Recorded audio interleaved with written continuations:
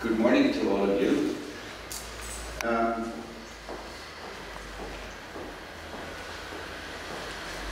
For me, this morning is complicated for several reasons. One, with several of you, we've been working throughout the week already. And today I'm going to talk about very similar issues as we have been dealing with in our working group throughout the week. So part of the challenge for today was to say something to all of you which is more or less meaningful without repeating too much what I've done in my workshop, so those that have been bearing with me throughout the week won't get too bored. I don't know if I'll manage, but I'll try my best. Second complicated challenge is that in conflict transformation and peace-building work, psychologists aren't really the most typical profession you'll meet there. Basically, and unfortunately, till the present day, the world of psychologists working in crisis regions is a different world to those of peace builders, political scientists, and so on, who also happen to be in the same field. Probably you could say the same thing about a lot of other professions. But I guess I'm always sort of impressed with the fact that so many of us work in very close areas, but somehow still have to tackle with the enormous difficulties of finding a common language. Because very often we just don't have a common language. We use the same words, but we mean completely different things. So part of my task today is also to see if I can engage you, myself, in an interdisciplinary dialogue. I will try to do several things. First of all, I'll start out with a talk on this issue of the relevance of psychosocial dimensions for conflict transformation. I'll try to explain to you a little bit what kind of concepts of conflict I have in my head, and then what psychosocial means, and I'll talk for quite some time about trauma today. I will do so in a possibly strange way to some of you, because partially I will try to explain to you what trauma is and why I think it's important, but at the same time I'll spend a lot of time criticizing the whole world of trauma to which I officially belong. So you'll have to follow me in a complicated discourse. And then finally I will try to explain why this whole issue is so relevant when you're working in conflict or in post-conflict settings. This I'll do for about an hour. Then I hope we will engage into a good discussion with each other. And then, as the discussion develops, I would like to present you with examples, possibly from two countries. It depends a little bit on the time we have. I want to tell you a little bit more about some work I've been doing in Tadzhikistan, and I want to share with you about work colleagues and myself who've been doing in the Gaza Strip. So, if there's time, we'll talk about all of these issues. If not, we'll be a little bit more limited.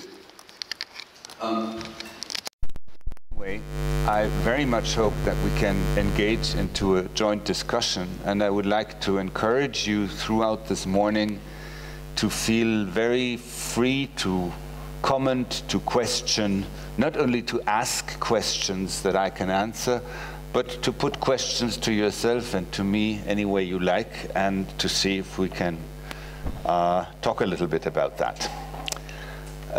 Let me give you initially some conflict definitions. Norbert Ropers somebody rather well known here in Switzerland, German conflict specialist, defines conflicts in the following way. He says conflicts are an unavoidable side effect of living together in all societies and are necessary for social change.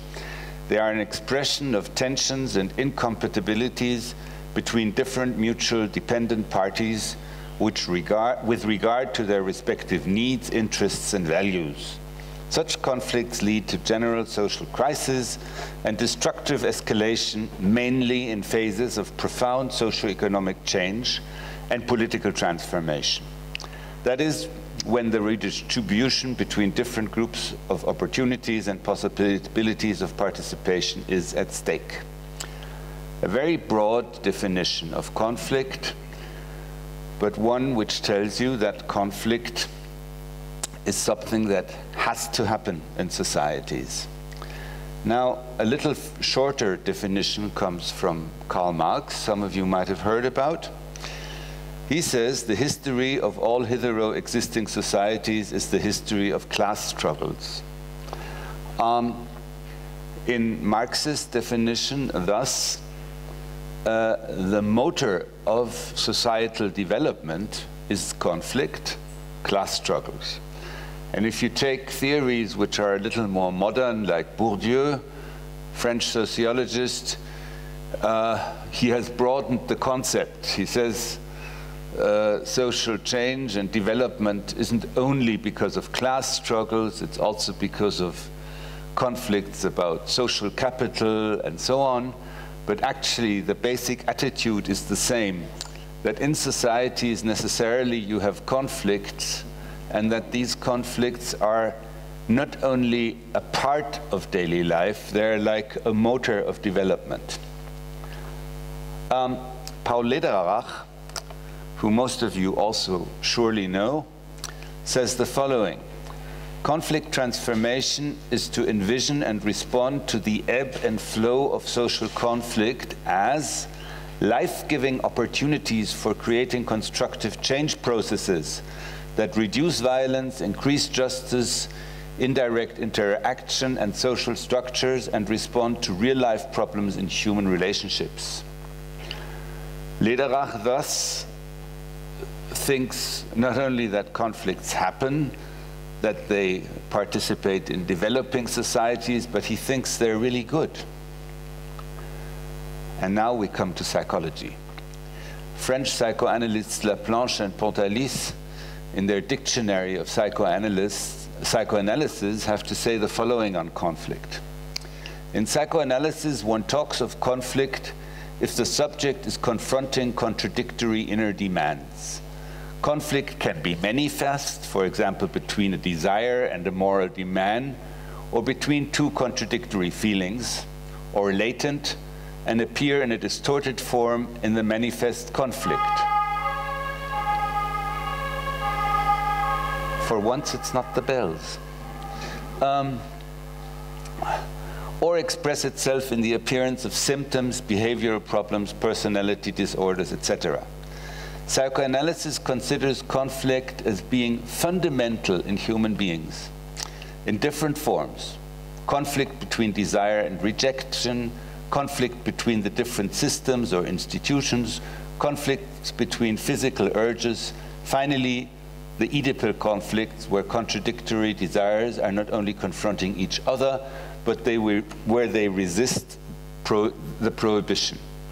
You all know this issue about Oedipus. Doesn't matter if you believe in it, but psychoanalytic theory at some point thinks that little boys want to marry their mother and then enter into certain difficulties with their father, and because there appears a certain level of competition they can't really deal with, and then they finally decide that it's better to believe that fathers are the law, and that since they can't replace the father, they might as well identify with him, because if you can't, if you can't kill him, you might at least feel like you are him.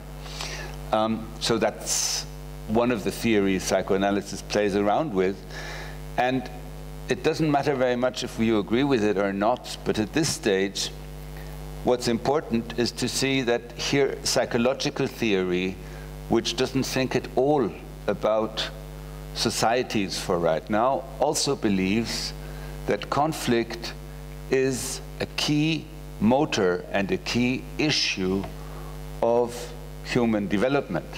In fact, most psychological development theories would sustain that without conflict there is no psychological development.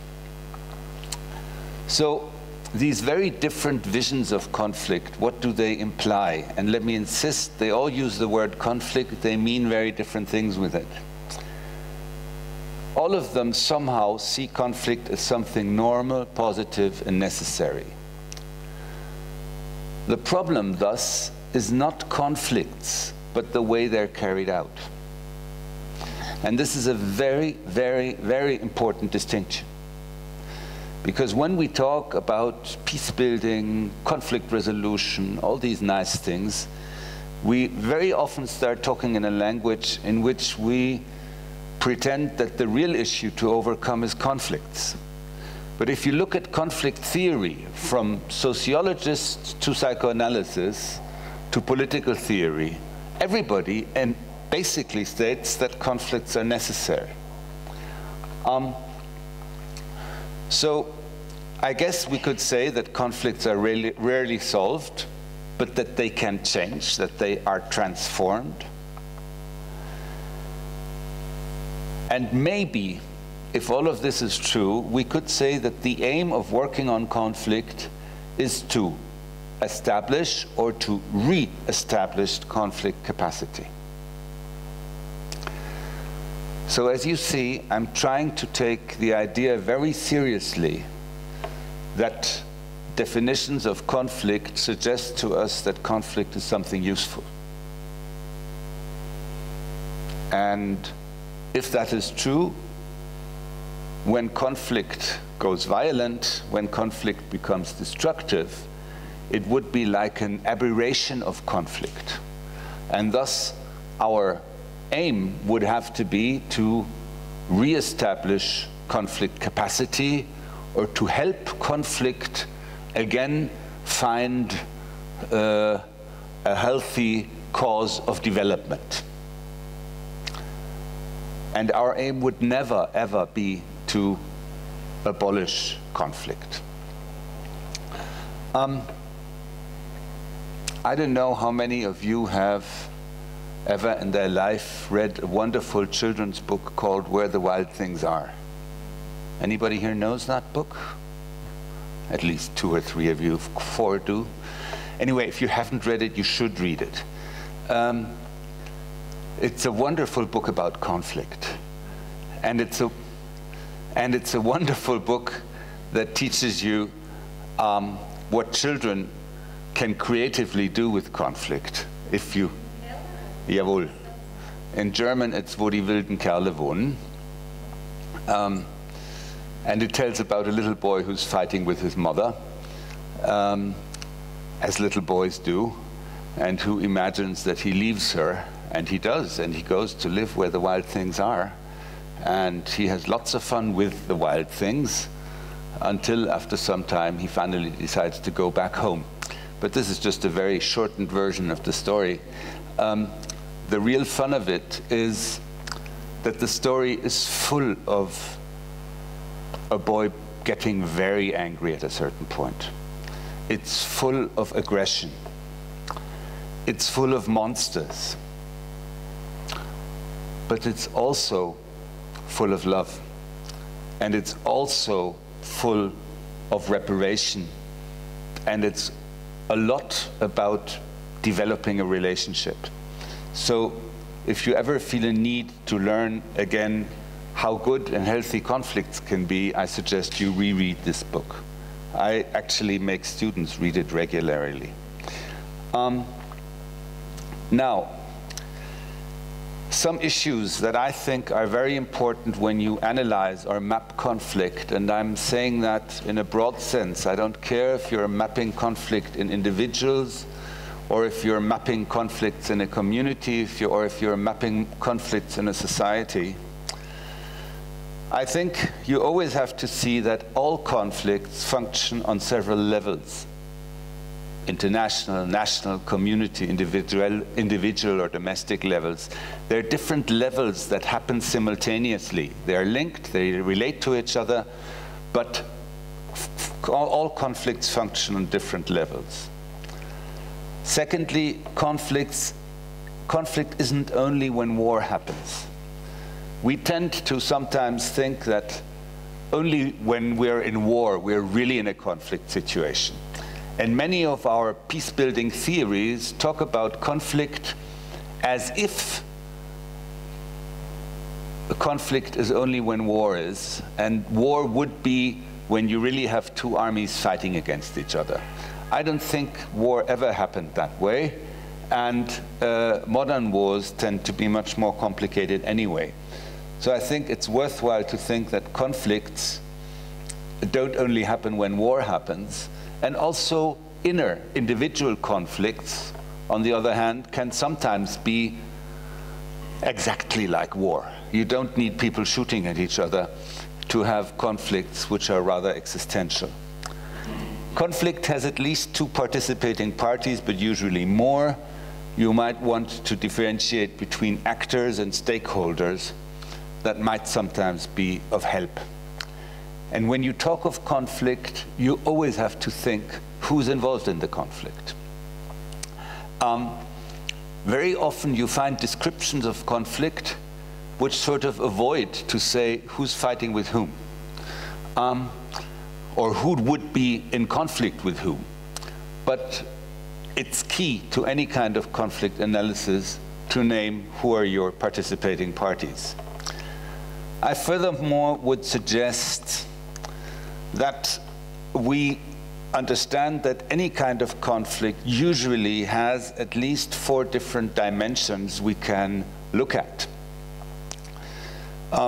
One I'd call, in descriptive terms, political economy, which means I think that any kind of conflict usually has a material basis somewhere, somehow. We're referring to economic issues. Sometimes it's more direct, sometimes it's more complicated. And when I say political economy and not just economy, this is because certain aspects of economy aren't only about poverty and being rich. Certain aspects of economy are, for example, about things like everybody has to have a television, or they're about certain hegemonic structures which influence there. So that's why I use the broader term. But however you want to put it, most conflicts have a dimension that relates to material, economic realities. A second dimension of conflict has to do with belongings, with cultural, what I'd call cultural affiliation. And we all belong to many groups, and I'm not talking only about ethnicity, I'm talking about many types of cultural belongings which define us in relationship to others, which make us, in my case, I don't know, German, French, psychologist, man, whatever, father, many types of belongings we have, and conflicts always somehow relate to these ways in which we affiliate or belong to groups. Third aspect, I call it political participation. You could also call it democracy. I'm talking about the kind of power you are able to exert, or people are able to exert over their lives or not, the kind of participation they have. And the fourth aspect of every conflict is that always there is a subject or subjective dimension to it. Always. There is no suffering in abstract. There is no war where people don't get killed. There is no conflict imaginable for us in societies that doesn't involve also a very, very, very individual aspect. So my suggestion is that when you look at conflicts, you always try to think there are at least these 4 dimensions. For me, it's a helpful way of asking myself, when I look at a conflict situation, what does it mean? And finally, projects you might be dealing with, they might try to work around conflict. Historically, in international cooperation, that was always the idea. In development work, projects would say, we're the helpers, we have nothing to do with the conflict. Then a little later they said, oh yeah, it's true, we're working in conflict. Now, as all of you know, the basic idea is to say we consciously are working on the conflict. But you'd be surprised how many projects still exist that don't consider themselves to be working on the conflict. For example, schools think they're doing education. And if they're in a war zone, they still think they're doing education, and they think that education has nothing to do, basically, with the war situation. Or, I remember a couple of years back, I was in El Salvador after a big earthquake, which destroyed many of the poor areas in El Salvador, and many school buildings were destroyed. And big discussion was, well, school buildings destroyed, we can't make school. We can't teach, because unfortunately the places where we teach have disappeared. But obviously, you're not forced to do schools in houses. I mean, you could do schools in a destroyed area also, and you could actually, if school would be worthwhile for something, it could deal with the fact, how do children deal with the destruction they're living in? So this question of how do institutions and projects understand that if they're in conflict, they're always part of the conflict, and they're always acting on the conflict. That's another issue you might think about. And finally, most of you know Mary Anderson's do no harm approach, which is a very useful approach, which I find very helpful. But one of the difficult things I feel is that when people talk about connectors and dividers in conflict groups, they usually tend to associate dividers with bad and connectors with good.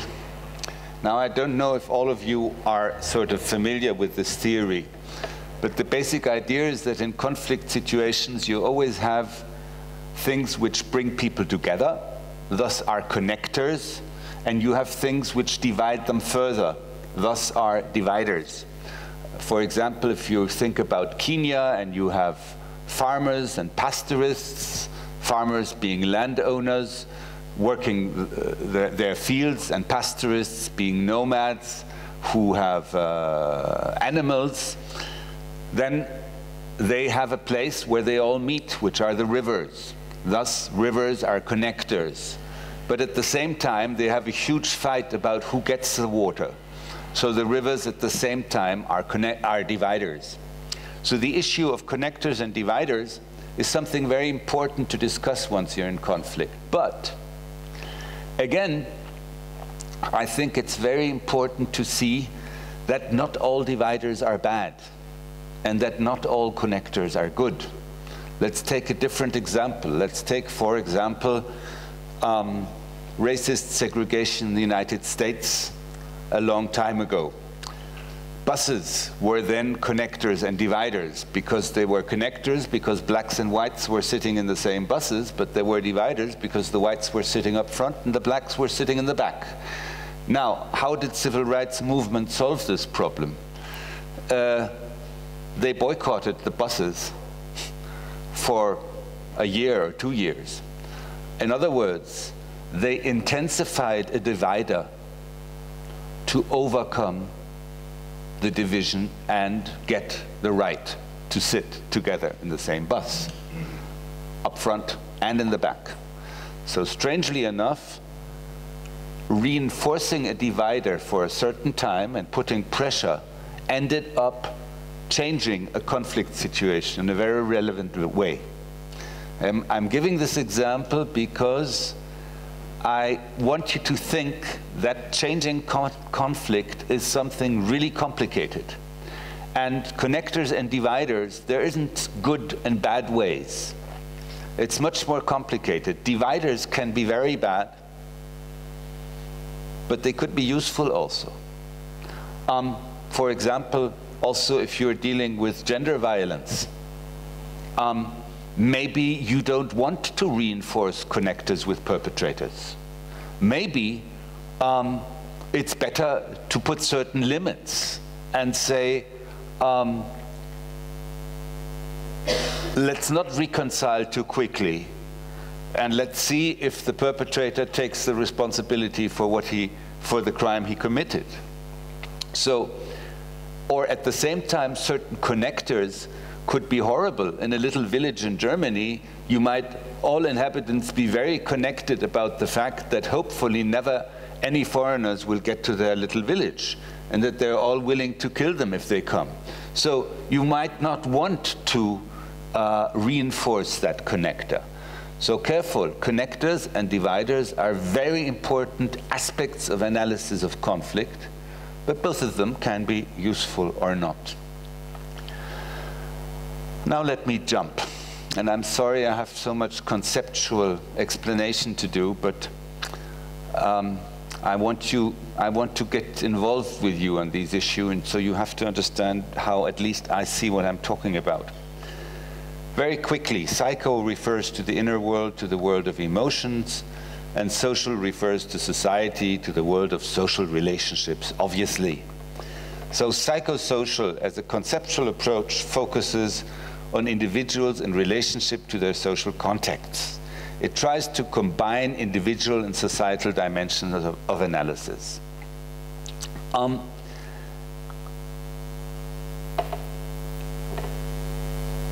This is easier said than done.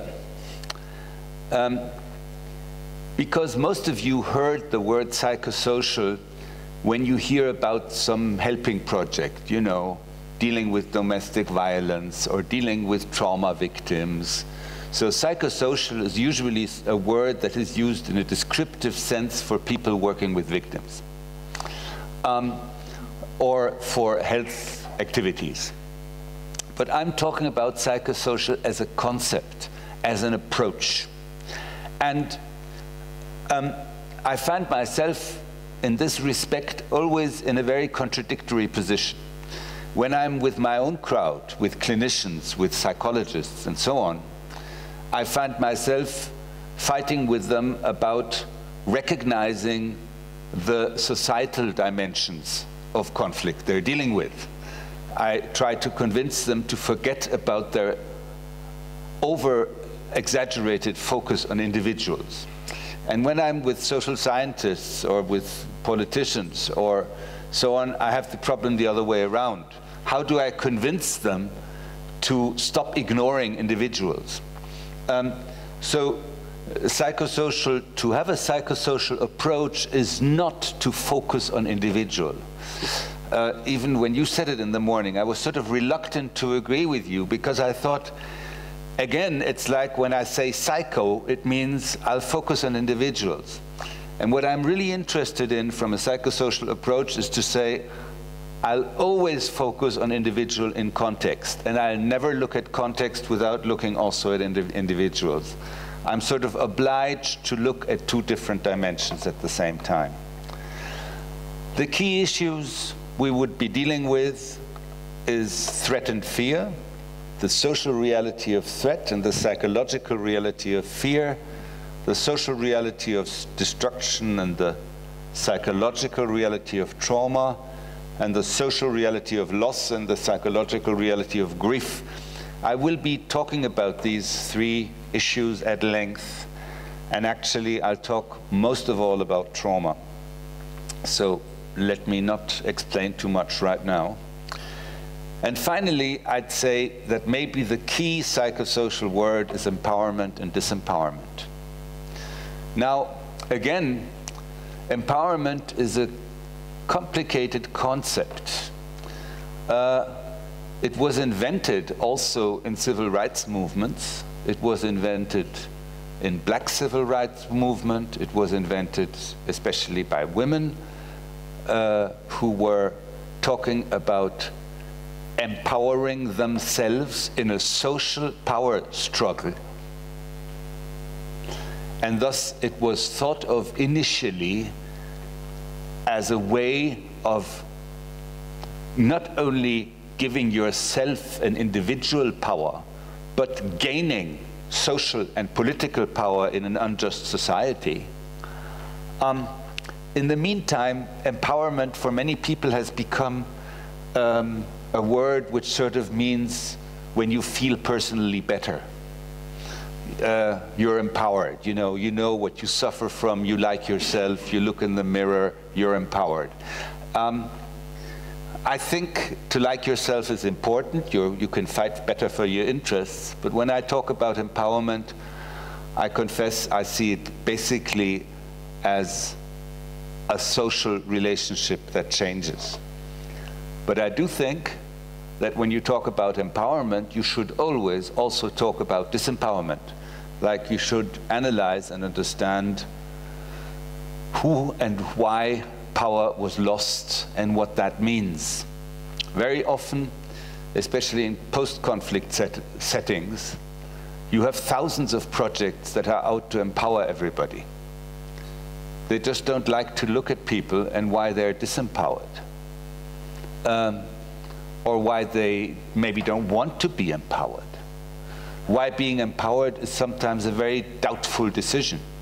And why being empowered actually is a contradiction in itself, because the only person that can empower myself am I.